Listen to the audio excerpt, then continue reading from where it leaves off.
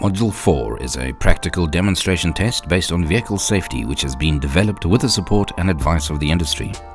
The test will last approximately 30 minutes and the test will be timed by the examiner. During the test, you are required to demonstrate your knowledge and ability in the following areas: loading the vehicle, security, preventing criminality, emergency situations, as well as physical risk. What you will need to bring on the day of your driver CPC Module 4 test is your valid signed UK license and Module 2 case study pass certificate. Listen carefully to the examiner. He is not there to fail you. He will only fail you if you give the incorrect answers. Only finish a question when you are satisfied with the answer that you have given. If you find a defect on the bus when you are on your Module 4 test, explain to the examiner that you will log the defect on the defect card and then inform your instructor of the defect after the test. You will need to indicate to the examiner where you would find the unladen weight of the vehicle, which is normally on the near side of the vehicle. You will also need to understand the weight of passengers and their luggage, as well as fuel. 15 passengers is approximately 1,000 kilograms or 1 ton. 15 suitcases is approximately 330 kilograms, and 100 liters of fuel is approximately 100 kilograms. If a wheelchair user wants to board your bus, you will need to show the examiner the different access points. You will need to demonstrate where the wheelchair user should be parked and which direction they should be facing, which is to the rear. Should the wheelchair area be occupied by another passenger, you need to tell the examiner what procedure you would follow.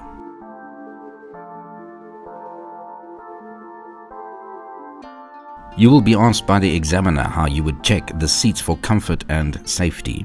The seats should be checked thoroughly, including the anchor points on the floor. If the cushions are fitted separately, they will need to be checked to make sure that they are not loose. You should check for anything sharp that could snag the skin or clothing. You must also check for cleanliness. Continue checking all the seats until the examiner tells you to stop. The examiner will ask you to show them how you would check the vehicle interior for comfort and safety. You will then check luggage rack, grab rails, making sure that they are fitted securely. You would check the trim is secure and check for any sharp objects. You would check the floor is in good condition and clean. You also check for any trip hazards or things that may soil or damage clothing. If you are driving a different vehicle for the first time, the examiner will ask you to show them the practical and visual safety checks that you would carry out. Firstly, you'd be aware of the height of the vehicle. You do a cockpit drill by checking the doors operate correctly.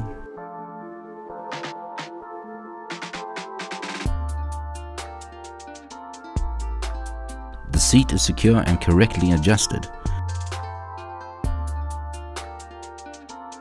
The steering is correctly adjusted. The seatbelt is working. And the mirrors are clean and correctly adjusted.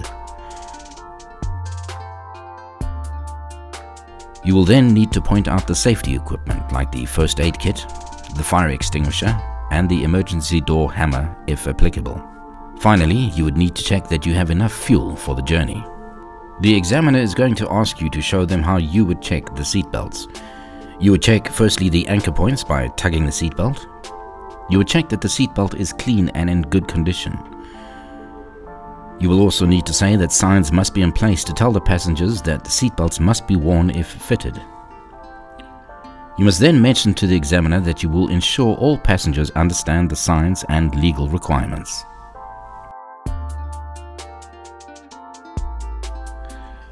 You are parked at a border crossing and you and your passengers have left the vehicle unattended. The examiner is going to ask you what safety checks you would do before driving through customs.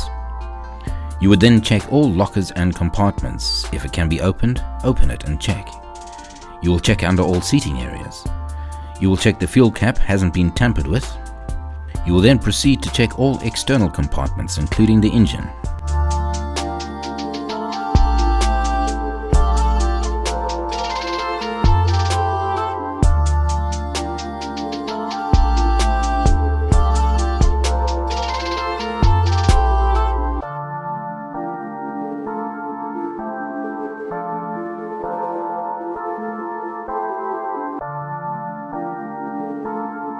You would check under and on top of the vehicle visually. Finally, you would check the passenger list to make sure you have the correct number of legitimate passengers. You are driving on the motorway and flames appear from the engine compartment. The examiner is going to ask you what the procedure is. You will stop as quickly and safely as possible on the hard shoulder. You will need to identify the correct fire extinguisher to use for an electrical fire, which would be in this case CO2 or powder. You would then isolate the vehicle and then know how to contact the emergency services.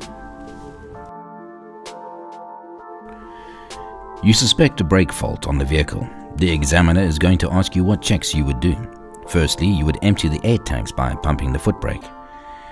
You would restart the engine and make sure that the air pressure levels are going up. You would then stop the engine and apply the foot brake and listen out for any air leaks. Then a physical check of the air system to make sure that the air lines are serviceable. The examiner is going to ask you to explain what overhangs and projections there are on your vehicle, which you will need to identify. You will need to explain overhangs can sweep the curb when turning, possibly colliding with street furniture, pedestrians and other vehicles.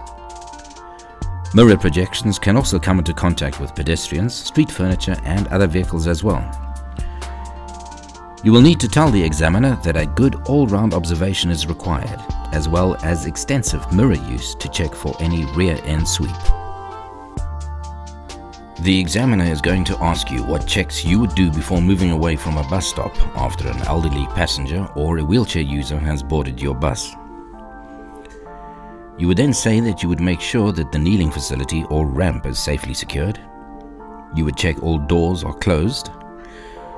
You'd make sure all passengers have reached a secure and safe position. Finally, you would check your near side mirror for any late passengers before moving away. Your bus is full of passengers, the engine is running and you are in the driving seat. You have just been involved in a road traffic incident. The examiner is going to ask you what you would do. Firstly, you would switch off the engine. Then warn other traffic by using your hazard lights, beacons, cones or advanced warning triangle. Then check passengers for any injuries. Then finally, contact the emergency services.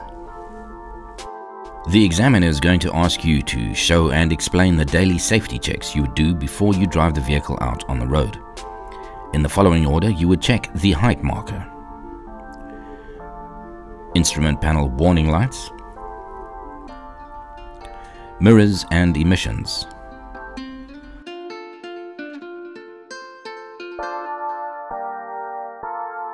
the horn, wipers and washers,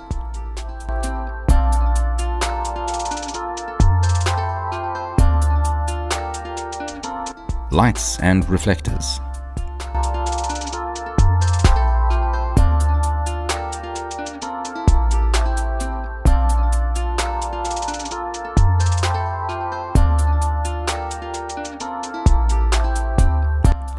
brakes,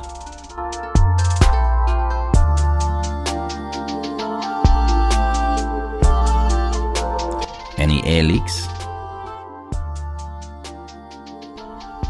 tires and wheel fixings.